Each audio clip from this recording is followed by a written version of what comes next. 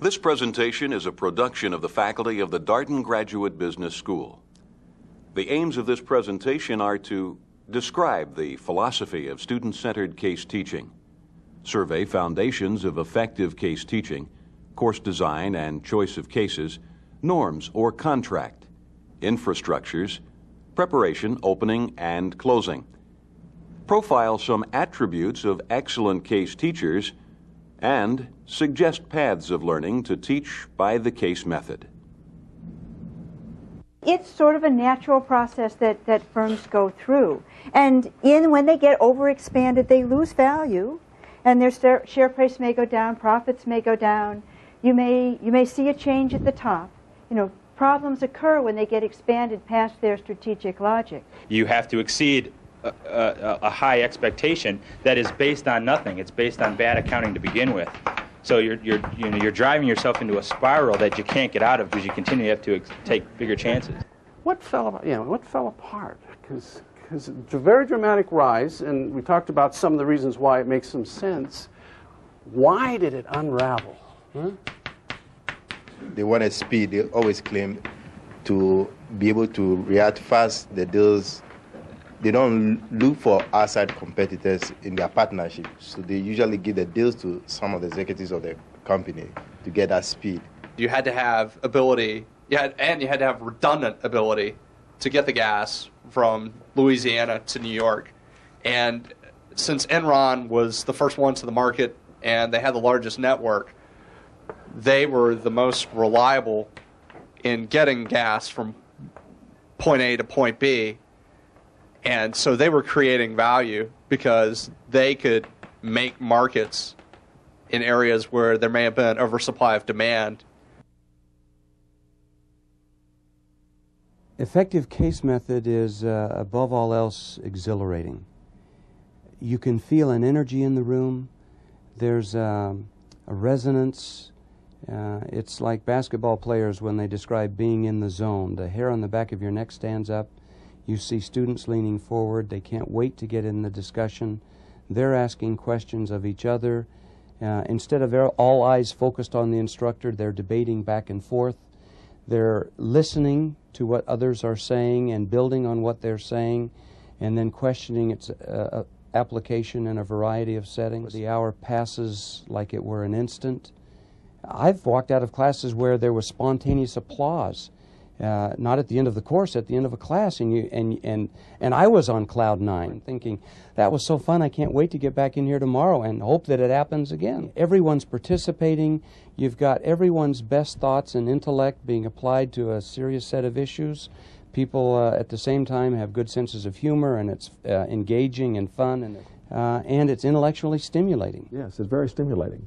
We're matching wits with extremely bright students, and particularly in the classes where they've not become blasé, where they're really learning. It's such a pleasure to see their excitement and their knowledge as they gain more mastery of the subject. And so it's a wonderful experience. The class just moves very, very smoothly. There's no dead time. Discussion just goes back and forth. The students are engaged, are excited about the class, and there's no quiet time. It's a performance in the good sense of performance. You're creating something with the students. And if you see it as a creative act, as opposed to I've got to get through this, or I've got certain material that's got to be conveyed in a certain way, I think it's a lot of fun. It's fun to create. And that's what teaching is, I think. It's fun to create, but it's also really fulfilling to see judgment grow before your eyes. That's what happens in the case method. I don't think about it as teaching. I think about it as helping people learn. And if you're thinking about it as helping people learn, then the case method is just far superior to a lecture. The students are actively involved, and they're learning to think through the problem for themselves, which is what you need to do to really learn something. And that's just a lot better than passively listening to someone else talk about it. Case method allows the instructor to begin where the student's knowledge ends. So we're not here in spite of the students. We're here because of the students. Student-centered learning is a phrase that captures my heart about a shared responsibility. And for me, the shared responsibility is to select materials that will capture the attention of the students and get forth some particular teaching points. So the first thing I'm doing is thinking about my responsibilities as a teacher to design a course and select material and capture the hearts and minds of the students. The student-centeredness of that dimension comes when I have an expectation about what the students will do in preparing for class, what the students will do in the classroom, and finally, what I will do as an instructor to learn from that process as the students are learning from the process. Teacher-centered learning is typified as how we traditionally teach in the United States. I speak, you take notes. And all discussion revolves around me. If you have something to ask, it's not asked to another student. It's asked to the front of the room, and that instructor responds. So all conversation is either from faculty member out, from student in. And you take notes and I talk. And nobody else is involved except the faculty member, and the students are involved only to the extent that they're listening and taking notes. Student-centered learning really involves making the students responsible for the process. And my role is much more one of the conductor, I guess, in a sense, of pointing to the appropriate student at the appropriate moment. That's student-centered learning. The responsibility is with them for the conduct of the class, for the direction in which the discussion goes, the depth to which it goes on various issues, and my role is one to nurture it along, to make sure that the class is grazing on fertile territory, and then get out of the way and let them do it. Why case method in the first place? The answer is we want to enhance learning as much as possible. How do you engage a student to be actively, mentally, emotionally, physically, socially in the learning process? Lecture method for me is a very passive kind of process. Case method encourages, invites, stimulates an active participation. It's going to be a lot more fun. I certainly find it much more involving and much more interesting to study by the case method because you really get a chance to think about the problem for yourself. It demands much more creativity. It demands independent thinking and using your intuition. I think it's primarily important because it challenges your reasoning. You're learning how to think. You're learning how to think through problems, the logic, the reasoning, and I think that will carry you through anything you experience in the future. You want to be able to think the way you need to think to get to an answer in any given situation, not just the one you're experiencing today. You understand, because they're doing much of the talking, where their heads are and how much they have actually been able to do on the case, and where gaps may be within their learning or within their thinking. And I think that's something that the lecture method doesn't give you, that type of immediate feedback. It's really the best way to learn. I can understand it if you lecture to me or lecture at me, but I will learn the material if I've had a chance to discuss it, to argue it, to absorb it, to get involved in the process. Professional schools have two functions. One function of the professional school is to socialize the student into the ways of the profession. But the second function of a professional school is to teach a student to be critical, to teach a student to ask questions, to push forward, in our case, the practice and profession of management. In medical school, you want doctors to know what it is to be a good doctor, to use the right medications, to use the right treatment. But you also want a physician to question whether something is the right thing, to be skeptical and critical of what received knowledge is. Certainly that's the case in law school. It's a case in business school, I think. And that critical function can only be done via the case method. You can't teach the critical function unless you engage the students in the practice of doing it. And I think that's something that the case method does pretty well. As Walter Wriston once said, good judgment comes from experience. Experience comes from bad judgment. Because judgment can't be taught. If you're trying to teach somebody to ride a bicycle, they can only read about riding a bicycle for so much. At some point you've got to take your child out and maybe with some training wheels or what have you, but get them practicing. The case method is about engaging students in real-life situations and getting them to think critically about what the protagonist did and what they might do given who they are, their values, beliefs, and the assumptions that they're holding in the situation.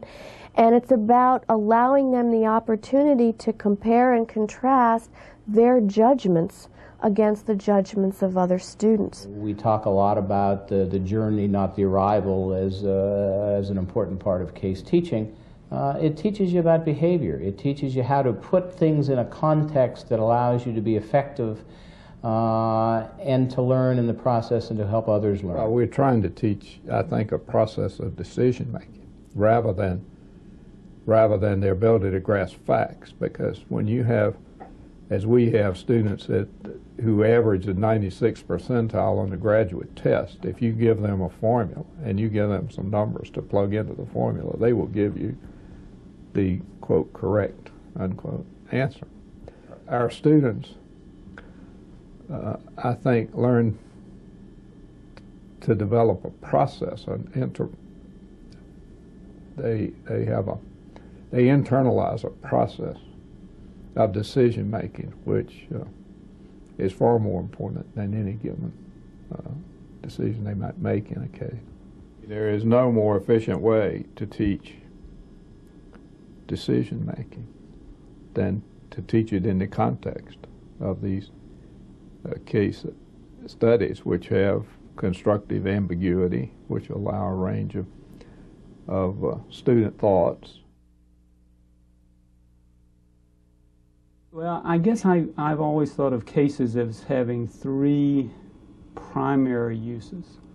One is as an example, and in that context you often teach some analytical structure or some concepts, and then the case is, boy, let's see how this stuff works in the real world, but the focus is on the technique. The second is they are really formats for people to make decisions, often as we use in our MBA classes, and whether the technique helps or not depends on the problem, depends on the issues of the day. Figuring out what the decision is half the problem. And the third way that I use cases tends to be more with executives, and I'd say there it's more of a platform. They may not be interested in the decision facing you in this particular case, but they are interested in the decisions that they face in their organizations. So the case is a springboard for them to talk about the issues they want to talk about. But in every case, the common element is that the case brings in a lot more than the theory or practice in those latter two examples. Students learn a lot about discerning what problems are, learning what industries are, what their particular features are, blending a lot of different elements into a decision where the analysis that I happen to teach in finance may or may not be as important as who your boss is on that particular day. A good case has a certain amount of intrigue and drama to it. It has a tension, something around which the case centers and flows. Most often it's a decision to be made. The thing I came to value was what I will call constructive ambiguity. That is, if a situation is so delineated with assumptions and everything is specified, then it is nothing but a complex problem. And the case setting is just artificial. We need enough ambiguity in the case such that reasonable people could differ over the assumptions. That then leads to a rich mix of alternatives and conclusions and recommendations, which naturally flow from the ambiguity. There are two senses of case that I like to use. One is the sense of a case in which it's a story about things that happen in business that always end with some decision to be made. And so you can start the case by asking the student, really, what should you do? And start with the decision and work backwards into any sort of analytical framework that comes from that. So there's a sense in which cases, as we teach them here, are just stories, snapshots about a particular business or set of businesses, a slice in time. There's another sense of case, however, that again goes to the idea of thinking of teaching via the case method as Socratic. And a case in that sense is just a text. Whether that text is a poem, whether that text is a work of literature, whether that text is an article about business, whether that text is even a quantitative model in finance. Teaching by the case method to me means trying to take the students from where they are and elicit their views, and do that in a way that builds towards a shared understanding of something. Another attractive feature for case method for me is the fact that an instructor can pick and choose materials to custom build a course in the way they want to. You don't have to rely on a textbook and the author's framework. You can devise your own framework, put together some articles, technical notes, maybe chapters out of a book, along with a series of cases. My designs think, first of all, in terms of some modules. And then within modules, I really think in terms of a learning process. I say to myself, what questions do I want the student to ask? And what's a logical sequence of these questions? And then I try to find the cases to fit that. That takes time, and that takes an understanding of case material that allows you to weave interdependent stories that get you to where you want to go. And Case method is not just what happens in the classroom. Case method requires, for it to be effective, a whole surrounding support network, structure, an infrastructure, if you will. A horseshoe-shaped environment is effective, and if it's tiered, that makes it even easier for people across the room to talk with each other, to debate, to disagree, and so on. Everybody else is able to maintain eye contact with each other so everybody knows what's going on. I find in normal classroom seating where it's row A, B, C, D, E, just laid out like that, that just doesn't work, because invariably you're speaking to the back of somebody's head. While it may be interesting to do so, it doesn't help the discussion. The real inhibiting factor, I think, is when you get multiple rows of people on the flat and they can't see past the people in front of them. So what's called the railroad style, railroad car style, or classroom style, where you have ranks of people back, really ends up with the people in the first couple of rows participating, and the ones beyond that just can't get into the instruction. I was teaching just last week and arrived and discovered that the classroom was set up railroad style. So the students and I quickly reset the classroom so it was in a U shape, and I think it worked much better. As part of the process of creating a good case discussion environment, the instructor should arrange the classroom to suit discussion. Here are 2 discussion-friendly setting arrangements for a typical lecture hall. Note that the bulky projector stand is moved out of the way, and flip charts are used if chalkboards aren't positioned conveniently. Another element of case discussion infrastructure is the use of name cards at each student's place. This builds familiarity and thus helps discussion. Some background information on each student is helpful. I think getting to know the students and who they are is really important. First of all, it makes for a personal connection with the students. And for a lot of students who are used to a more traditional lecture style of learning, they might be surprised that an instructor knows a little detail about them. The cards for me offer several bits of information. First of all, that gives their undergraduate major and the work experience, and that gives me a bit of an idea as to where the student may be vis-a-vis the material of my course. Secondly, the work experience allows me to know how I might be able to use them in particular cases. And so when I first get the cards, I go through, I know what my case sequence is going to be, and if there are people who have worked for the company around whom one of the cases is written, or in the industry in which that company is operating, then I note that, and when it comes around to that class, I find ways in which I might be able to use that student's expertise. That makes the learning experience much more student-centered, and than if one didn't have that type of information. One of the grand ironies of being a teacher is that as you reflect back on your own learning experience, you know that you've probably learned more from your peers in your educational programs than you did from your teachers. We as teachers really need to embrace that fact. In the case method, it makes sense to organize students into study teams who attempt to tackle the case before the whole class gets together to deal with the case. A learning team is an assigned group. They're usually 6 or 7 people that the university put together. It's a diverse group, usually with expertise in a series of functional areas. And you meet every evening after having come home from class and prepared your cases, and each person has to step up to the plate and explain to everybody else how they analyzed the case and what they did, so that when you go into class, you have not just your own knowledge, but the power of the knowledge of 5 other people behind you.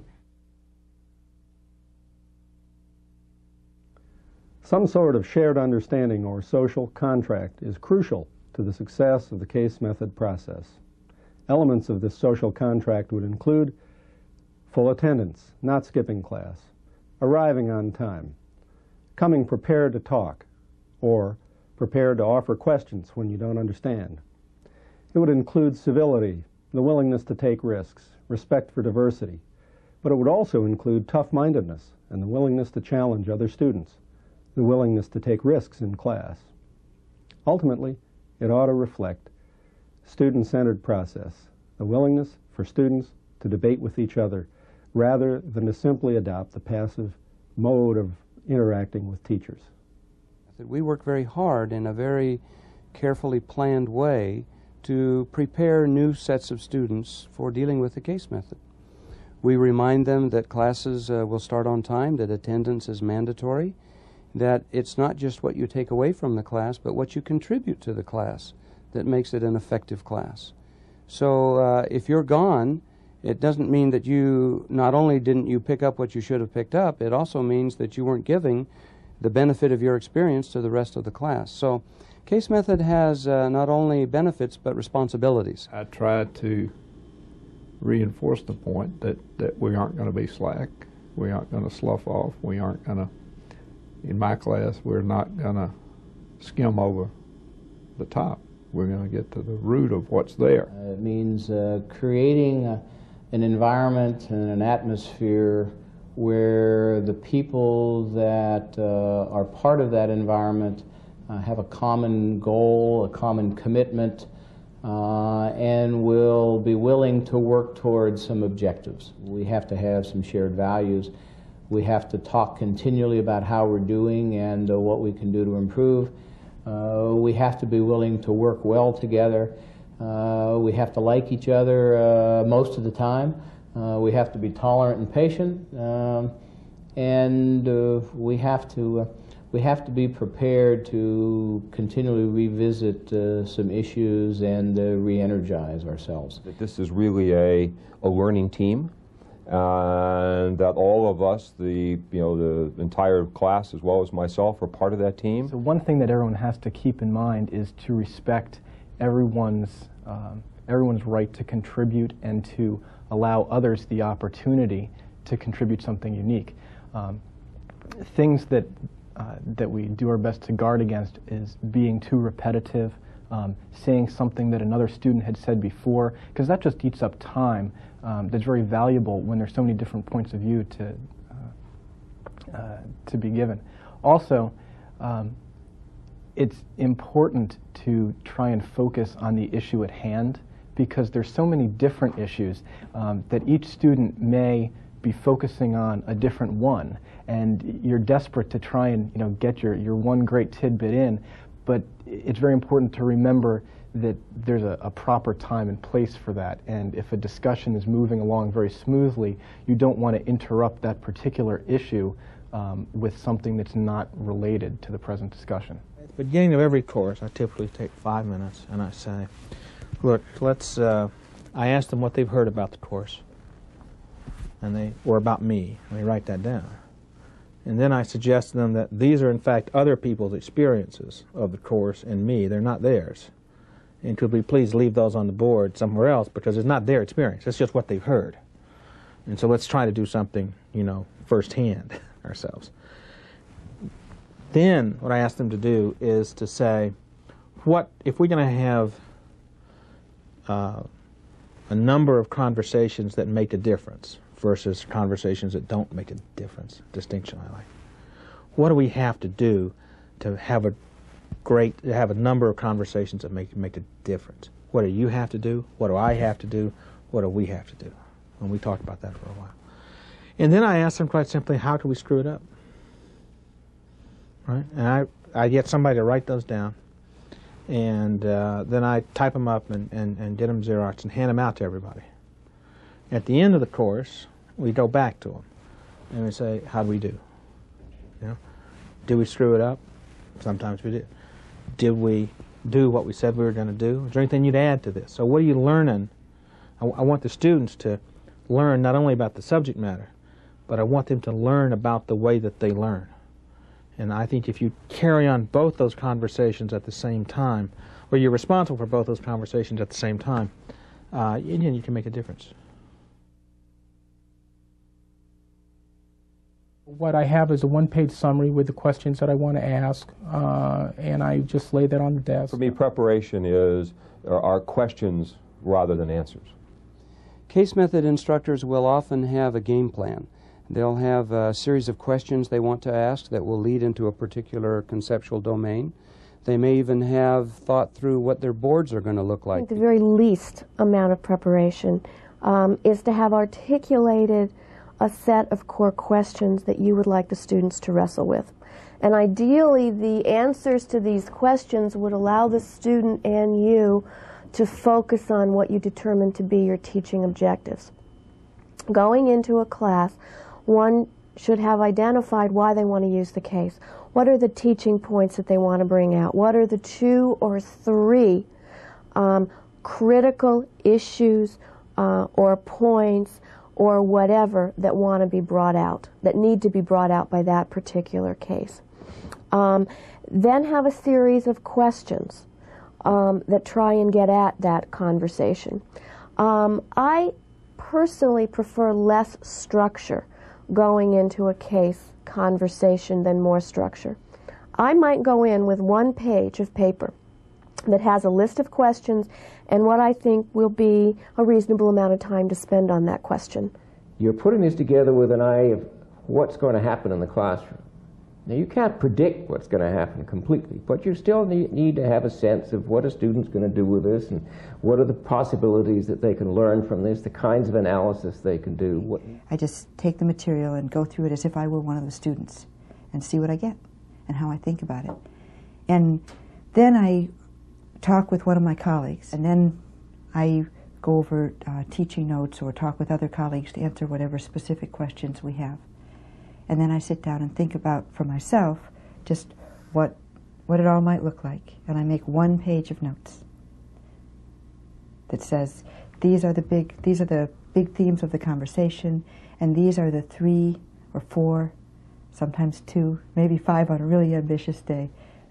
If we're talking about the case for the first time that I've taught, I will go in over-prepared, which is probably one of the worst things you can do, because you'll start thinking about, I've got to cover these points.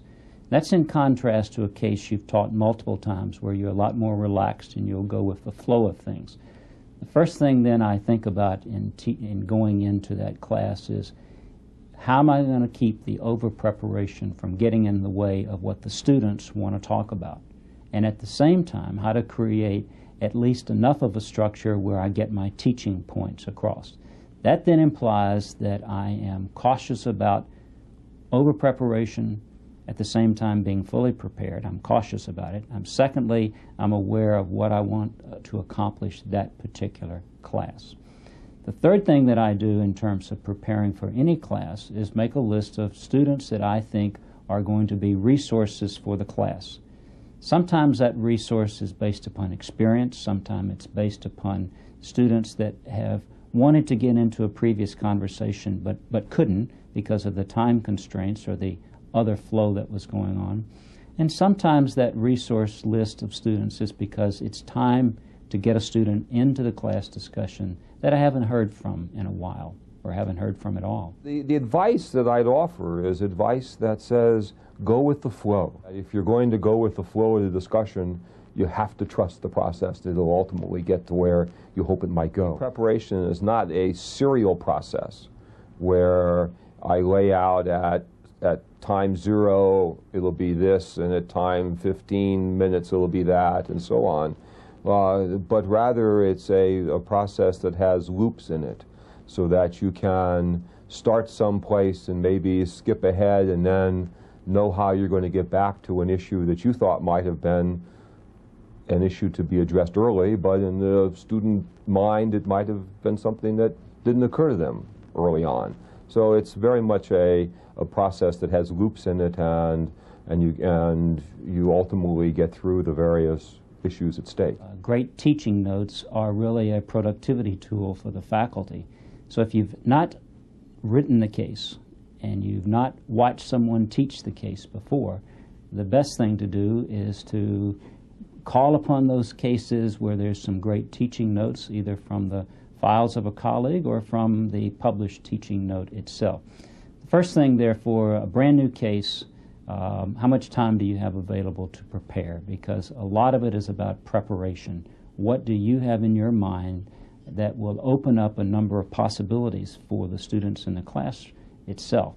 Second thing I think about in terms of teaching a case for the first time is, where does it fit in the flow of topics that I have outlined in my mind as the anticipation of where the students will be on that particular day.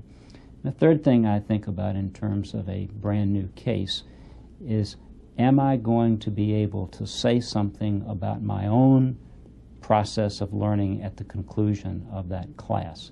Does it in itself excite me to the point that I'm going to learn something? So I'm constantly thinking about, what am I going to learn from teaching this brand new case for the first time?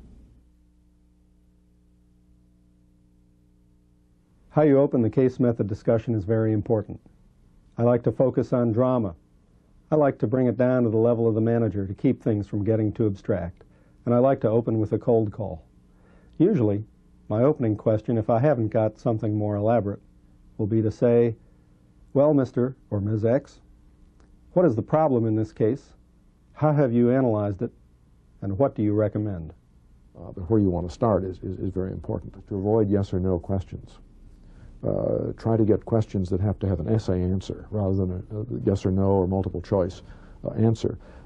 Because often you cold call and the student says yes, and then what do you do? So having phrasing questions so that they are open-ended is, I think, very important in the cold calling process. I cold call because it helps the energy in the class. But I don't cold call in the coldest of manners. I do what we call a warm call. I walk in and usually say, in a moment, Mr. Smith, whoever, in a moment, John, I'll ask you to open. And then I talk about something else for 2 or 3 minutes. So I want the energy of the fresh call, but I don't want the tension of I haven't gathered my thoughts yet. I cold call because it raises the level of the game. I like to close a case discussion in any number of ways, either with a vote of the class, a summary by a student, or a final recommendation by the person who opened with a cold call. Once in a while, I'll present the epilogue of the case, what really happened, but I don't do it too often because I don't want students to get into the mode of thinking that what I say, what happened, is really what ought to have happened. And this is consistent with my general belief that the professor shouldn't, as a rule, present solutions. This robs the student of sorting things out for him or herself. To close every class out, I believe, is a mistake. I think it's a mistake because you get in the mode that students expect an answer closure from every class. I don't believe the case method operates on single sound bites of individual classes. The case method operates on a couple of classes pulling together the thoughts in a learning environment where the students, as a result of those 2 or 3, will be better off in their understanding of a situation or a tool or a framework. I want the students to think for themselves. At the risk of them saying, there's no closure here, we never come to any closure, I'm going to demand that the students think for themselves. I'll tell them what I think sometimes. I'll tell them even what I think of the case if they want to know. But what I'm really interested in is what the students think the closure is. Having them come to some closure. I can cite all the academic literature and lecture and all that sort of stuff with them, and sometimes I do that, but I want to be sure that it's in the context of them thinking for themselves, of them putting the closure on that, rather than looking to the authority figure to do that. That's what student-centered learning is about. That's what really taking responsibility for your own learning is about. The executives are not quite as willing to take the return question and what would you think. They really want to grab you and say, you're the expert, and we're paying you to come here. What do you think? So you're obliged to give at least some sort of conclusion to pull it together, I think, in an executive program. Now, if in fact we're trying to build leadership capability in our students, we want the instructional experience to prepare them to ask the right questions, to make meanings for themselves, and to make meanings for the others in the room. Case method offers a great opportunity to do that. A good case method instructor will help the students discover the process whereby they can make their own meanings rather than receive the meanings that the instructor may have in mind. Because there are all kinds of effective case teachers. They're the warm fuzzies, they're the cold pricklies.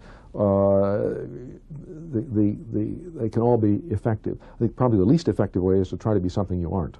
And you really have to run your class in the manner that suits your personality and your style.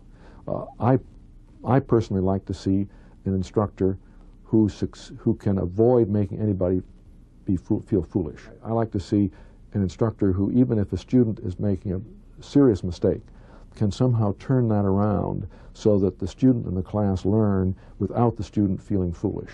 Sometimes with very bright students that get off the track, it's easier to just tell them they're wrong. Whereas I would be very hesitant to tell that to a weak student. I much prefer to have them have the positive experience of thinking their way through the problem and coming out on the right side. I also think that a little bit of humor helps. I think humor is important. I try and inspire the curiosity of students. Good case teachers are excellent framers of questions. They can look at a set of ideas and figure out the right question that will stimulate a lot of discussion. They care a lot about their students. They care about what their students are learning versus what they might be missing. They care about differences in learning styles. They care about the quality of the students' minds enough that they want to hear what they have to say, how they're approaching a situation. You really and truly care about what students say. I've seen really good case teachers who, how shall we put this, intellectually others have surpassed. But because they were engaged in the students and what they said, they were great teachers. Students respond very, very favorably if they really, really feel you care about them and you can be trusted. And that isn't to say you can't work them hard, you can't push them, you can't hold them accountable. All of those things are out there, but it's trust and caring. It's anticipating where they are. It's anticipating where they are not only in terms of what their learnings are, but where they are emotionally and where they are ready to dig in and take something new on or stop and reflect upon where they have been. Bad case teaching is guess what the instructor wants to hear and guess what the answer is. Anyway, I actually model the behavior that I look forward to. I think they maintain a certain tension through the class. Tension of perhaps a search for the depth of analysis, continually pushing so that they the class doesn't sort of sit back and relax. The visual result of that is a lot of people wide awake and sitting on the edge of their chairs and listening very intently at each other. Tough-mindedness, but not tough-heartedness. That listening is an essential quality. If one is going to be able to guide the discussion and to be able to orchestrate the class, you need to have listened carefully to what each and every student says. And in addition, that also respects their contribution to the room. And I think that's an important part of this learning environment that a case discussion represents. Everyone's opinion is of equal value, and some may carry a little more weight and may take the discussion a bit further, but everyone needs to be listened to, because you never know if this might be the day, the moment, that suddenly they open up an idea that no one in the room has thought of or you haven't thought of. Listen carefully.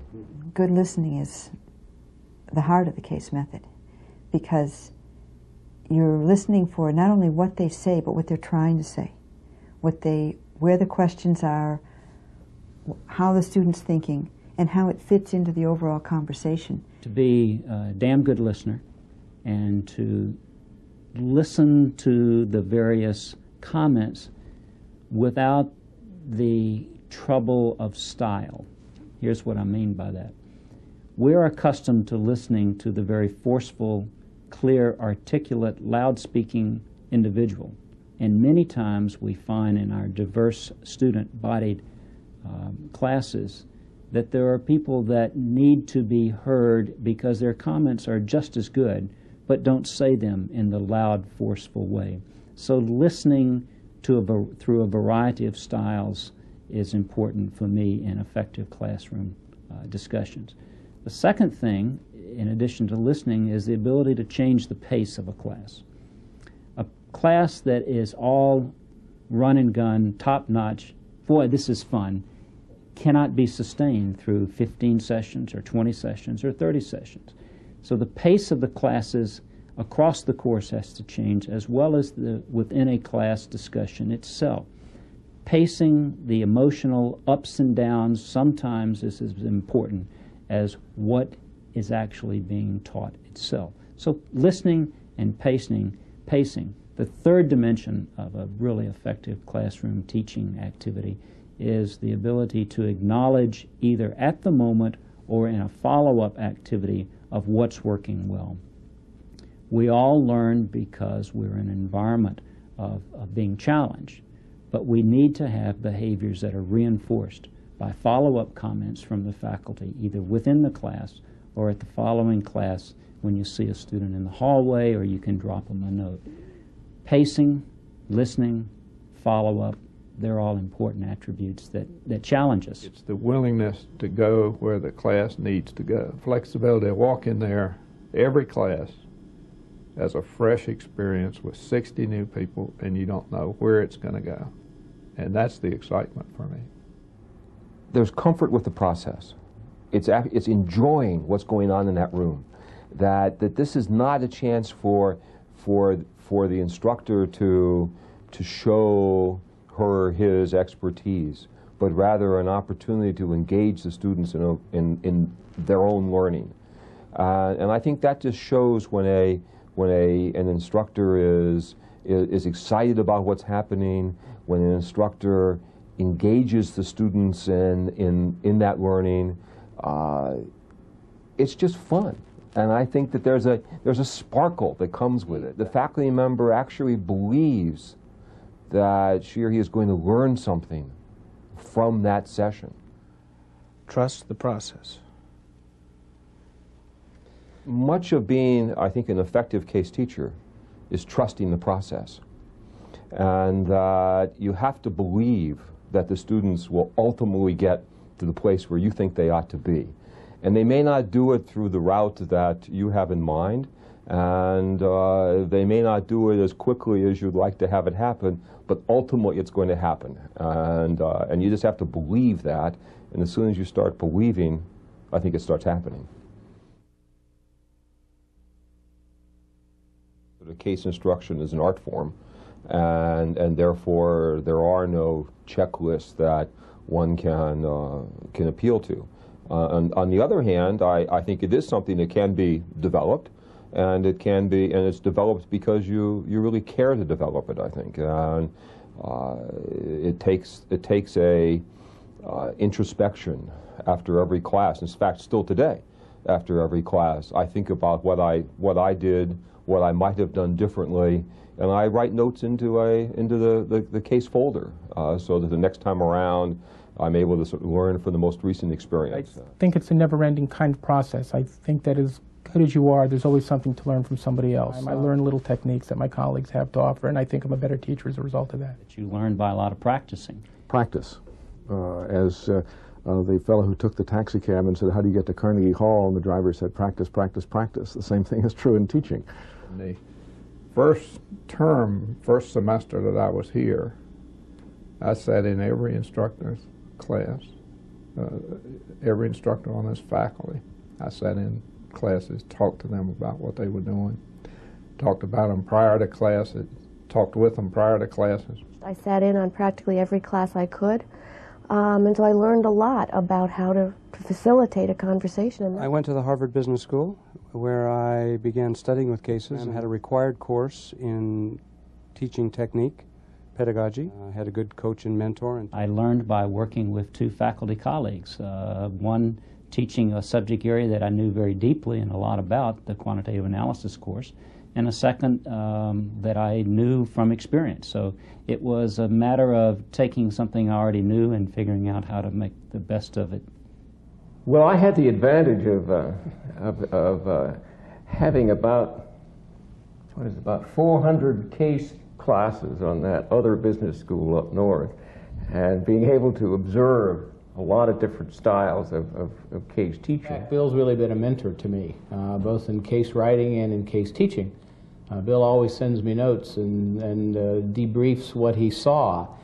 And in fact, one of the ways I get better as a teacher is reading what he saw that I might not even be aware that I'm doing. And that's quite insightful. It started with Harvard offering an afternoon of instruction to their new faculty by some of the great gurus of the case method. And I went to that session and I took copious notes, and then I went back and I thought, okay, now how do I prepare this first case for my, what they called managerial economics course? And then, I mean, I followed the instructions, and I went into class and it was terrible. I walked out and I thought, man, I must have missed something in my notes. And so I then reread them, and indeed I found a couple more things and prepared the second class, and it wasn't much better than the first. And so it went for several times, and finally after about 4 days I decided this can't go on like this. I mean, there's there's a whole 60 session course ahead of me, and there's just no way. And so I thought, I'm just going to go in and do what feels natural. And from that moment on, things started to pick up. And it wasn't until about a year later that I discovered that the faculty who were doing the introduction taught marketing and business policy. And the way one uses cases in marketing and business policy is very different than the way you use them in a quantitative analysis course. And I guess that was sort of the opening for me to really think about cases, because I started to realize that they are unique to the individual faculty, to the particular collection of students that are gathered for that course, to the content, to the objectives for a day. And so therefore I stopped using the word "the" in front of case method and just began referring to it as I use cases, and I use them differently within a course. I use them differently with different groups of students. My colleagues give the sense that what's crucial to the case method process is adopting a student-centered mindset.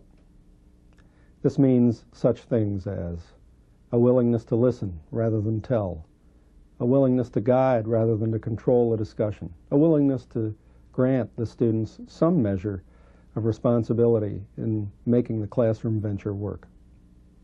It means creating an environment where students talk to each other rather than just talk to the professor. It means creating a social contract of civility and yet tough-minded challenge.